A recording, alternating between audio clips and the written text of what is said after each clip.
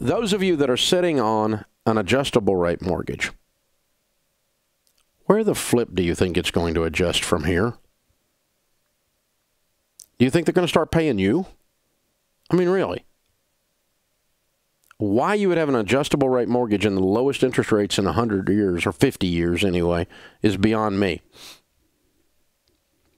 Those of you sitting on a balloon mortgage, are you waiting on it to pop? This is the time to refinance. We get lulled to sleep by these low interest rates that have been low for many, many years now. And I'm old. I've seen interest rates jump based on geopolitical events. I've seen interest rates jump based on a president doing something or not doing something when they should. And jump suddenly. I'm not predicting that. I don't know. I hope that doesn't happen. It would destabilize and slow down the growth in the economy.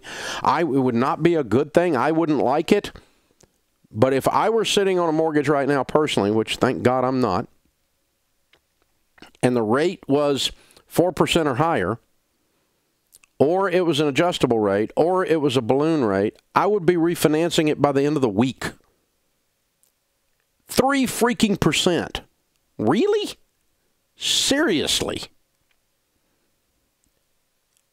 I got my real estate license in 1978, September, 3 weeks after I turned 18 years old.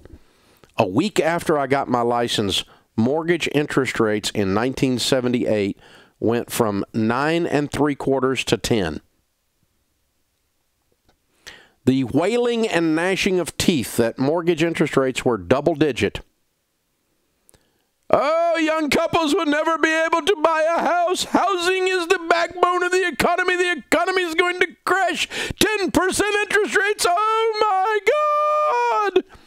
That's what happened. I remember it distinctly. I was 18 years old. It was 40 years ago. That's what they sounded like. It proceeded to go from 10% on up to 18% for mortgage interest rates. Any of you old enough to remember Jimmy Carter being the president? Yep. That was a joyful time. Not. 17.5% Fannie Mae fixed rate 30-year mortgages. By the way, if you didn't know, in those days there were no adjustable rate mortgages. In those days there were fixed rate mortgages. 98% of the loans were fixed rate 30-year mortgages. Period. Some people took out 15s.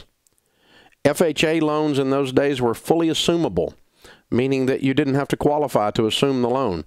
If you wanted to just hand your FHA loan to somebody, they could just come in and start taking over the payments, and you just walked away.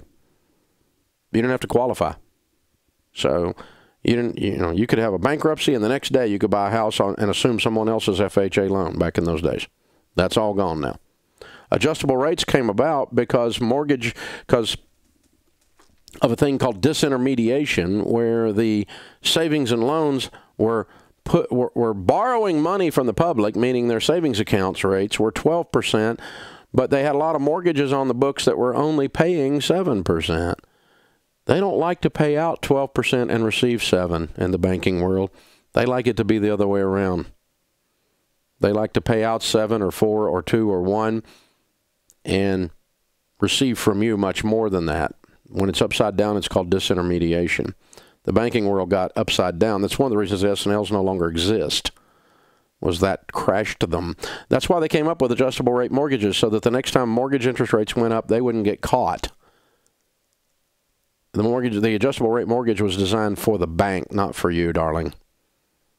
It was to protect them from disintermediation. That's why they came up with it.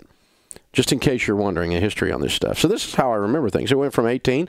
By the time I got married and was selling real estate in my early 20s, rates had come back down. We had fixed rates for 14, and we had these new adjustable rate mortgages for 11.5. This is who you're listening to. I sold real estate in that world. And then everybody's sitting around going, I don't know if I need to refinance at 3% interest. You're kidding me. 3%? I mean, that's not even the sweat off of 14%. Seriously. So I'm not making fun of our last caller. I'm just saying a bunch of you need to get on the phone to Churchill Mortgage like, what are you waiting on? And get your refinance done. Because over the scope of time, these interest rates have been ridiculously low for a long time, and about the only thing we know about life is it's going to change.